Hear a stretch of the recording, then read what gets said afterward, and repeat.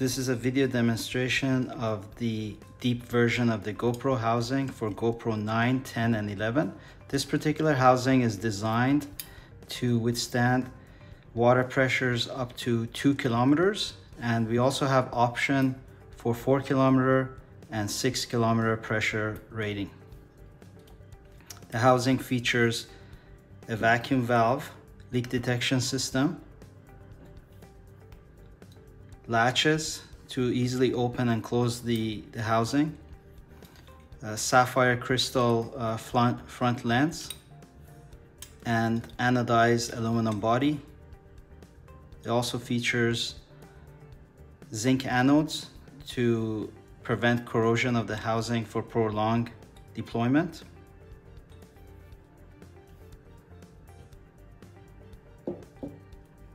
We supply this housing with a variety of different accessories such as external power supplies, subsea connectors, vacuum pump, electronic vacuum pump, dual battery plate for providing power to the GoPro for extended period of time. Moreover, this housing is completely customizable, and we're able to custom manufacture this housing for the customer's need. The latches have ability to lock so that the housing cannot be accidentally opened. We also have another option to add nitrogen to the housing to increase its depth rating. That's another option that's available. The front element is coated with broadband anti-reflective coating to preserve the optical quality of the GoPro. With this housing, you're able to capture subsea images that are very high resolution for a fraction of the cost that you would have to pay for if you get a dedicated subsea camera system. We're going to demonstrate the operation of this particular housing. When you first receive the housing, you may notice that it's quite easy to take apart the housing because there's no vacuum pressure inside the housing. Therefore, it's easy to pry the two halves apart and open up the housing. But as you start to use the housing itself, you may realize that because of the vacuum that gets created from the leak detection system, it's a little bit difficult to open up the housing. So we're going to demonstrate this vacuum pressure and how you can open up the housing that way. The first thing we need to do is we need to release the pressure inside the housing. So we can do that by opening up the vacuum valve. This particular vacuum valve could be replaced with a nitrogen valve. And what the nitrogen allows you to do is increase the depth rating of this housing beyond the 2 kilometer depth rating that we have. Currently we have a chamber that can take the housing down to a depth of 2.4 kilometers. However, we believe that this particular housing can withstand a lot higher pressures, and we're developing another hydrostatic chamber to demonstrate this. But for now, this housing itself is rated for 2 kilometers. And in order to increase that depth rating, we can pre-charge the housing with nitrogen to increase its depth rating. But in this particular case, this housing is supplied with a vacuum valve. In order to open up the housing, we need to release the vacuum. And to do so, we have to open up the valve. And the way we open up the valve is there's a little silicone seal here that we have to pull back. And as we pull back, we allow air to go inside the housing. Now, when you start to open up the latches, you may realize that it's a little bit difficult to pry open the two housing. And the reason for that is because as you try to pry open the housing, the seal is so good that it's creating a vacuum and the atmospheric pressure is holding the two halves together. So what we have to do is allow air into the housing and at the same time pry the housing open. And to do this, we use two fingers like this to push the housing apart. And as you can see, while doing that, we let some air into the housing. And we keep doing that until the two halves come apart.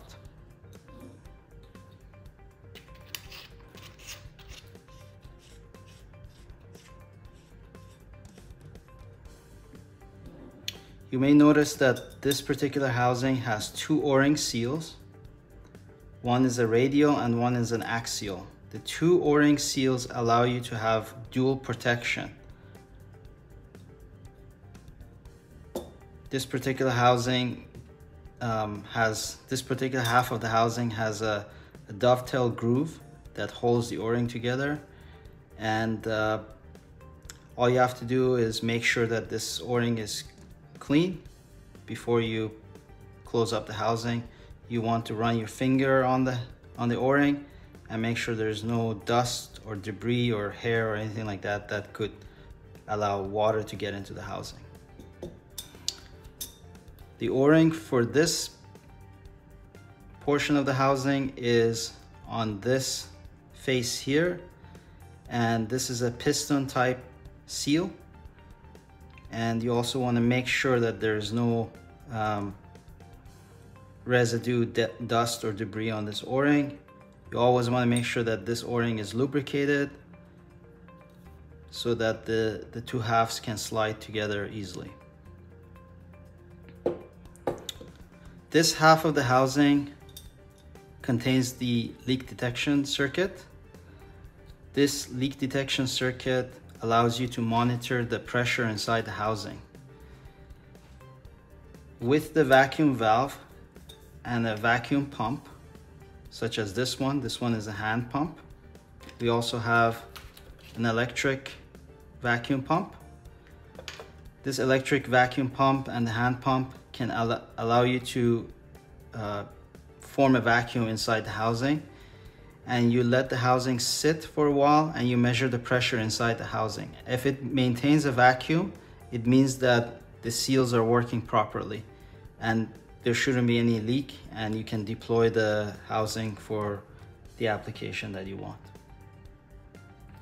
The first time you receive the housing, you may notice that there is a little protection tab here that is preventing the battery from short circuiting. You can just simply pull that out, and that would allow you to operate the leak detection circuit. The leak detection circuit on this housing works with an iOS app or by itself. Before using the battery plate, you want to test the voltage to make sure that the voltage converter on the battery plate is functioning properly. To do so, we have a little device here that would allow us to measure the USB-C voltage while also making sure that the GoPro is connected to see if there is any voltage drop. We insert the batteries.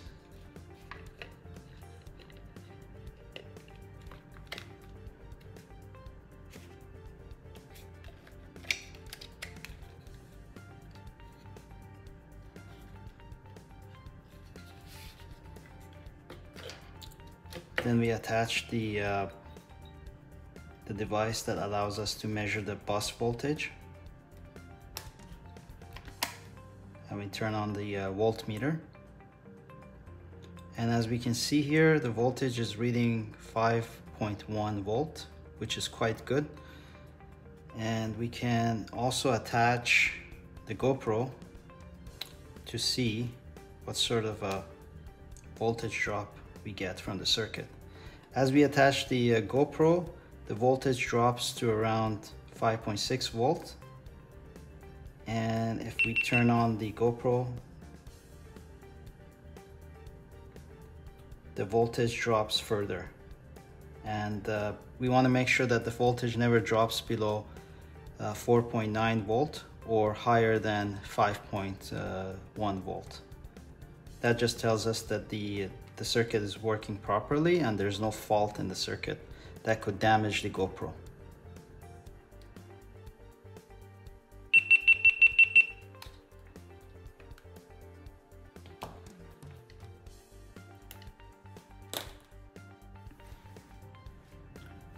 The best way to assemble the fixture plate into the housing is to allow the front half of the housing to stand flat this way against the surface.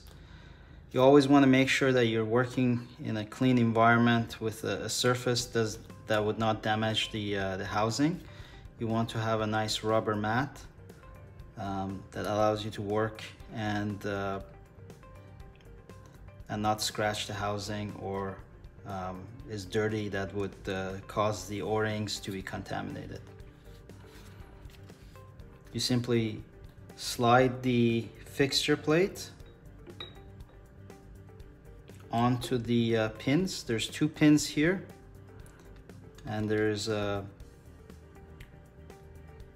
clearance hole that the dowel pins slide on, and that allows the fixture plate to stay very securely inside the housing without moving. Once that's done, you can go ahead and put on the thumb screw.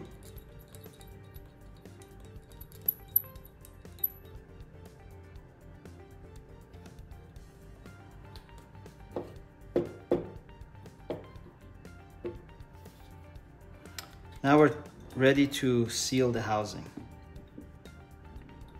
Before we seal the housing, we want to remove this battery protection tab, just like that.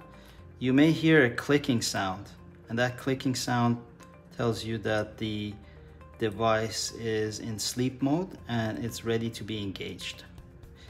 If you hear a continuous clicking sound from the buzzer, that indicates that the circuit is running low on battery and the battery needs to be changed. To turn on the circuit, you simply click on this tactile switch here.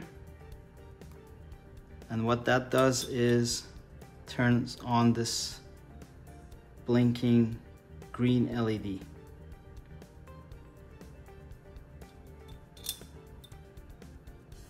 We're going to seal up the housing without using the leak detection app.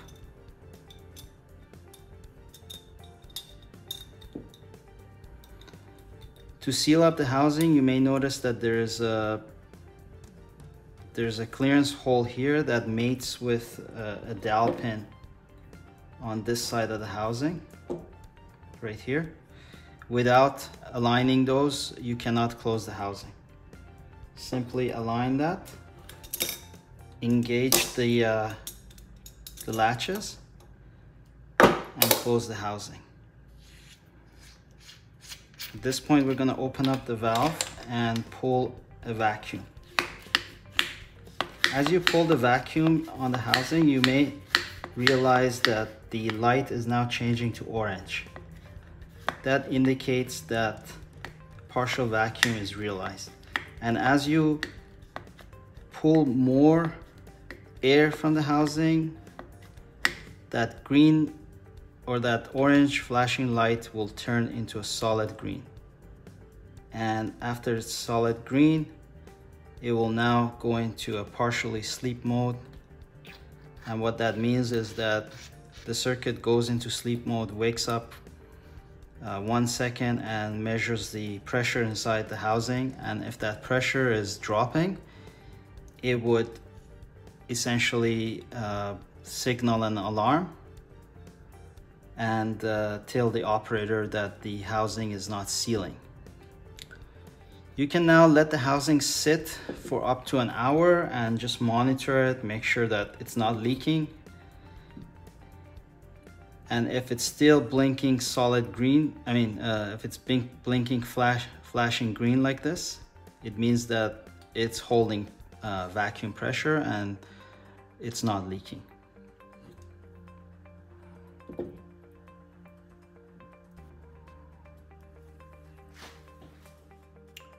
For using the iOS app with the leak detection device, you want to go into the Apple Store and download the iOS app and install it onto your mobile device.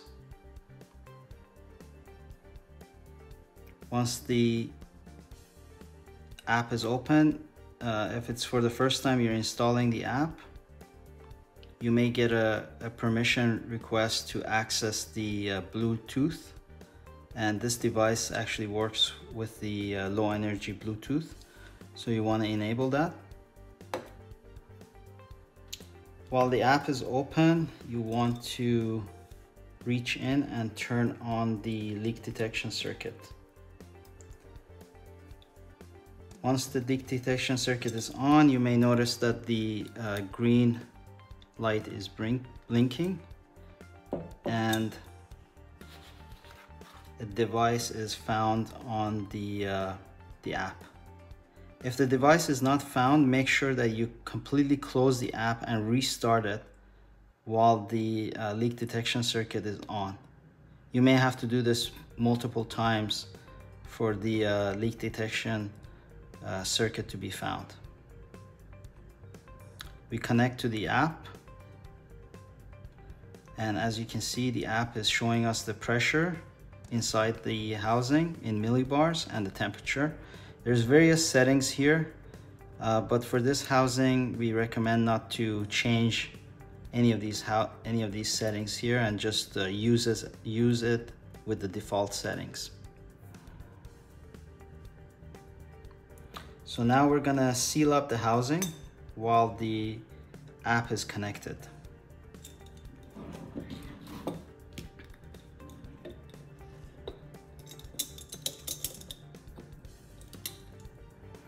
Remember that there is a dowel pin and a hole that needs to be aligned on the bottom of the housing.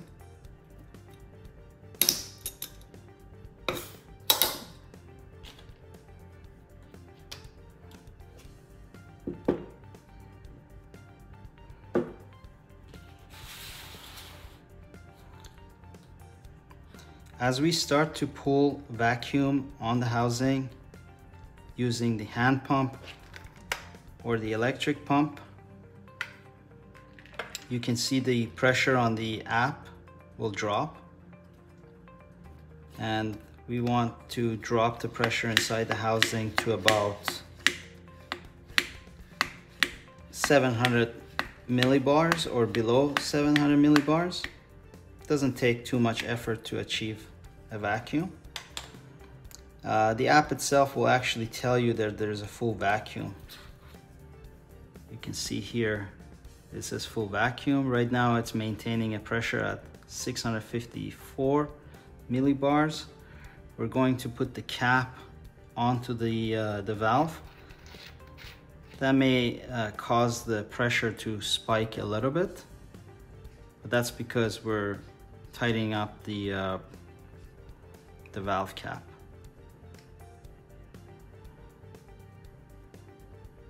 And now we can let the housing sit and monitor the pressure inside. If the housing is at a constant temperature and is not exposed to any heat or anything that would cool it, the pressure should remain the same. We can see here right now it's maintaining a pressure at 654 millibars.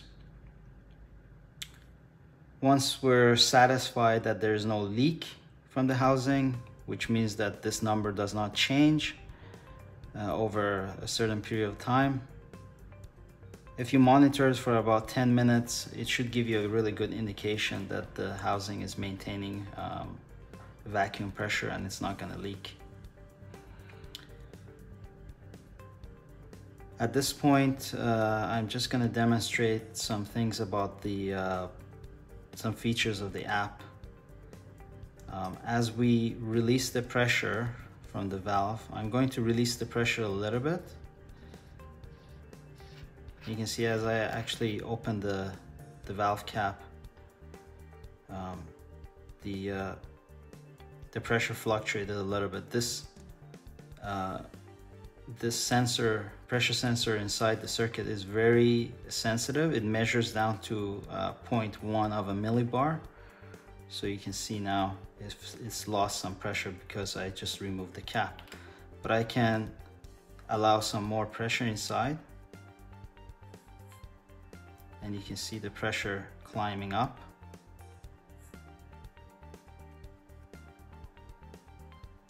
If I allow too much pressure in, it will alarm out.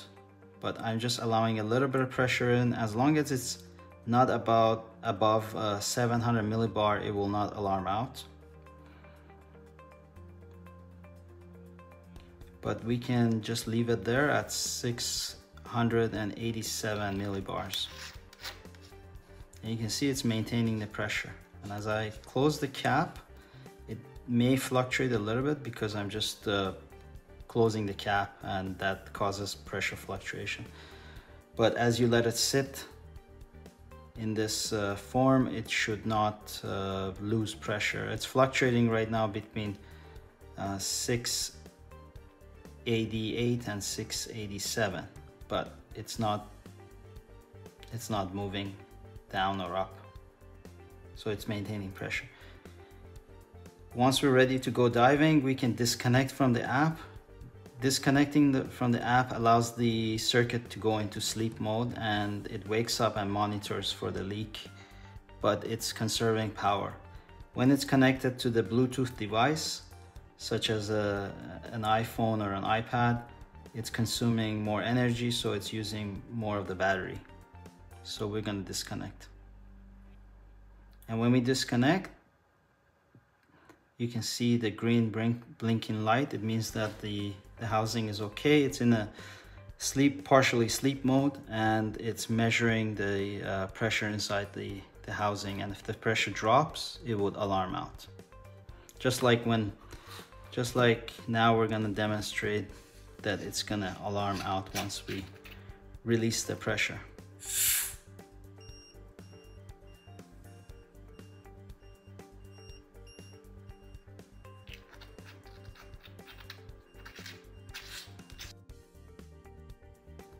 Well, I hope you found this demonstration video helpful, and don't forget to like and subscribe to our channel. If you have any questions regarding this particular housing, or if you'd like us to design and manufacture a custom housing for your camera, please contact us on our website, and we'd be more than happy to help you with your application.